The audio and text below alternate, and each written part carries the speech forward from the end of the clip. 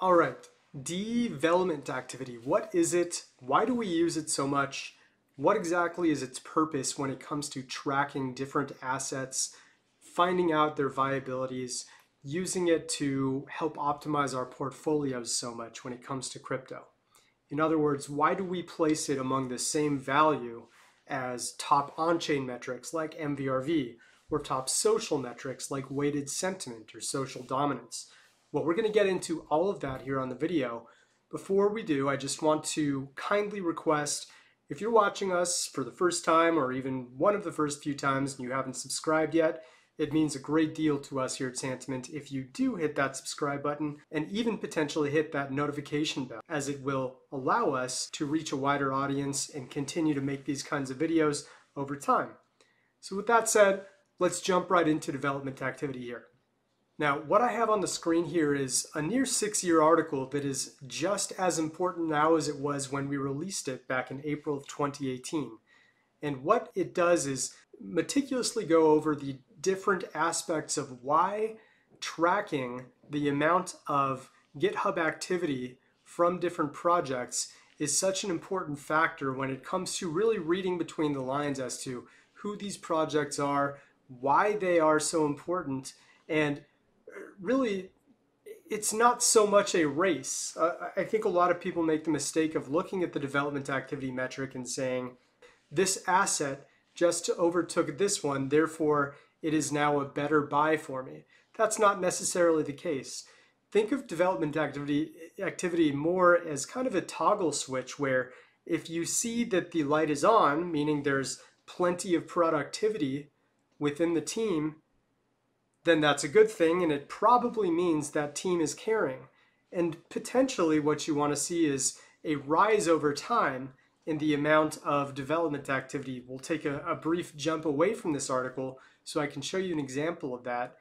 This is Ethereum's development activity all time. Obviously, it was publicly traded beginning around the summer of 2015, but it was already developing as early as, according to our metric at least, January of 2014. And the numbers, of course, matter. We can see that week by week there are hundreds and hundreds. They eventually get into the thousands and multi-thousands of GitHub activity submissions per week.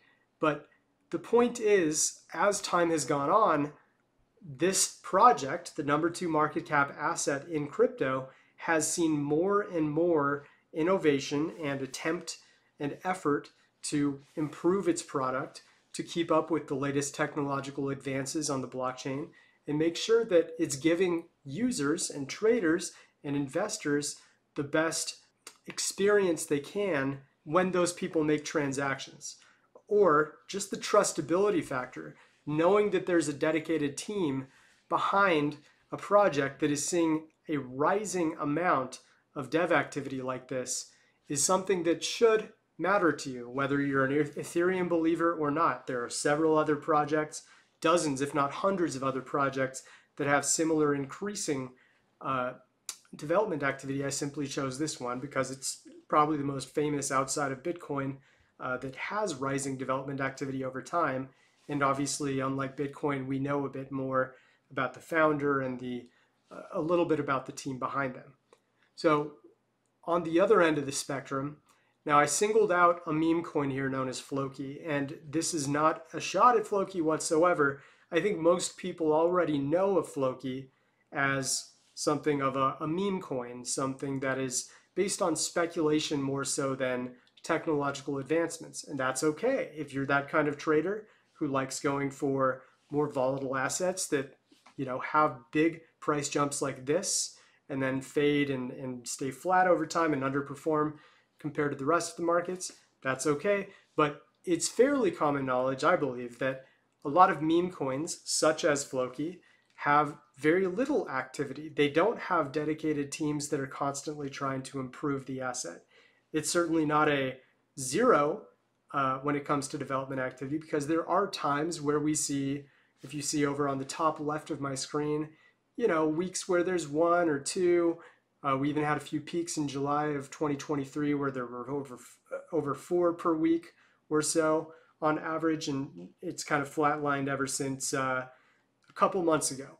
But the point is, if you're looking for a long-term investment, you probably want to be investing in a chart that looks a little more like this in terms of the actual developer's efforts and their attempts to improve, rather than something like this. Again, one more asterisk I want to mention, we don't have anything against Floki and anything for Ethereum in terms of favoritism. That's not what we're about. These are just two random examples that kind of give contrasting views of long-term improvement efforts over time. So, during any short-term or even mid-term stretch, or sometimes even a long-term stretch, Floki may outperform Ethereum, but it's probably not because of the development activity, and I'll leave it at that. Now, going back to this article, there are three main reasons that development activity matters, especially rising or high development activity. For one, the people behind the team believe the project will be successful. You would think that every team out there is believing the project will be successful, but history has shown us that's not the case. There have been hundreds, if not thousands, of rug pull assets out there that have fooled traders in the past, and that's something that this metric helps prevent you from falling into the trap of, because you have a transparent view of how much notable activity the project is actually showing at any given time. And I say notable, we'll get to that in a moment, but first let me finish this short list here. The next is the project is actually shipping more features. Well, naturally, if you see that the team is trying to develop and improve things, they're not just moving the mouse around for no reason. They're likely trying to drop additions, things that are going to enhance the project for anyone who is using it, either for an investment vehicle or for an actual movement of currency. And then lastly, as I mentioned, there's less probability the project is just an exit scam. Vitally important. Like I said at the beginning, it's almost like you at least want to see some daily activity, because if that's happening, even if it's very little, submissions would still indicate that the team behind it is working to improve, and they are not simply absent and hoping that it pumps to a high enough price where they're going to run for the hills, right? So 3 or 4 or 5 a day is still a lot better than 0 for most of the month, and then maybe 1 or 2 at the very end of the month or something like that. You get the idea. Just seeing that semblance of activity can make a massive difference. Now, moving down in the article, notice this paragraph right here, which is very important. Yes, there are other websites out there that can track development activity, but it can be very misleading, very, very misleading, because you need to be able to actually see what is a notable level of development activity versus just, a Slack update or an end of day refresh on their code, something like that might show up on the GitHub. But we at Santiment intentionally do not add those mundane routine activities to the development activity metric. So in other words, in order for development activity to actually show up, it must be something that is showing a semblance of trying to improve the product, making effort to innovate, releasing new products, of course, is an obvious one, but you get the idea. Now, moving down further in the article, we talk about exactly what we're looking for when it comes to development activity. We refer to this as kind of a better way of viewing and understanding the development activity by filtering out those mundane and routine tasks that aren't actually conveying the effort to improve or innovate the platform over time. So those things that we consider notable include things like the number of code pushes, the number of issue interactions, the number of pull request interactions, number of GitHub wiki edits, number of comments on commits, and number of repos open sourced. And you can, of course, read more about it at this GitHub event URL here. We also should note that devactivity is not only committing code, but also reporting issues and discussing code changes. Now, we did do a backtest. Obviously, it's almost 6 years old now, so these are a lot of OG assets, but we actually put it to the test to see how much our version of filtered GitHub activity measured up to the actual performances of those assets. And our methodology actually turned out quite well, with Ethereum and Bitcoin right at the top. And then, of course, Cardano and Monero are still very relevant today. Verge is still up there. But obviously, the landscape is much different, and that's why I'll bring us over to the top developed assets now. And actually, the reason development activity has been getting some extra traction as of late as a topic in crypto is because Internet Computer recently exceeded the top 3 that had been exchanging turns in terms of having the #1 spot. So Internet Computer actually over the past 30 days, which is what we're measuring this as, the daily activity over a 30-day span, they're roughly 5% higher than the nearest project to them now, Cardano at #2. Then we see Kusama and Polkadot, which are always going to have identical numbers because they share the same GitHub repository. Optimism has actually jumped into #5. They've kind of been in and out of the top 10 over the past year or two. And then going down the list, we have Hedera, Status, Cosmos, Ethereum, as I pointed out the chart for earlier, Sui, which is a recent new emerger, Chainlink, a very popular one, Aptos, IOTA, and you can explore the list more on your own if you'd like. But one thing I'd like to point out, all of these assets, according to their market cap ranks, are in the top 100, other than Status, which is an outlier here. But they are, it's not coincidental. I should also mention Kusama is not the top 100, pardon me, but they share with Polkadot. It's not coincidental that so many of the top developed projects tend to rise toward the top of the market cap ranking. The cream kind of rises to the top, if you will. And I think this is kind of a testament to hardworking teams that know that their project has some viability and a certain corner of the crypto sector that they can capture, and call it a bit of chicken or the egg, where the project obviously gets a bit of traction, and then perhaps it gets a bit of a larger developer team to continue innovating it.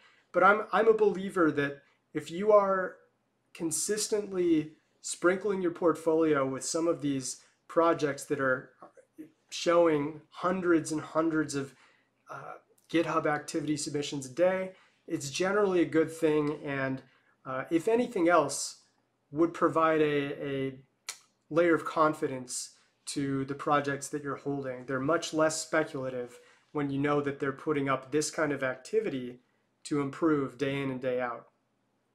Now, I should also mention, we've got filters. So on this tab, for example, I clicked on filter and I just went to our drop down and I selected DeFi. And what that did is automatically sort for only projects related to DeFi in some respect, according to our watch list that covers DeFi projects.